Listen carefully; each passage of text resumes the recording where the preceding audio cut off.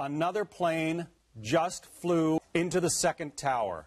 This has to be deliberate, folks. We just saw on live television as a second plane flew into the second tower. I think everybody remembers that day, and the terror we all had, the hesitation, and we had no idea what was going to happen next. And for the women who served that day, I can't even imagine how much. I mean, they signed the paperwork, they said the oath, and they knew this day could come, but you just never know how each day will end.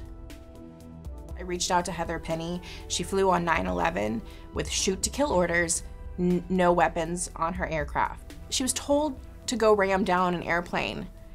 They had no time to arm the fighter jet, and so she had to have known that she most likely wasn't going to come home. And she did. The passengers on that aircraft took it down. It's the one that crashed in Pennsylvania. And when I reached out to her, she'd already donated to another museum. She's one of my heroes.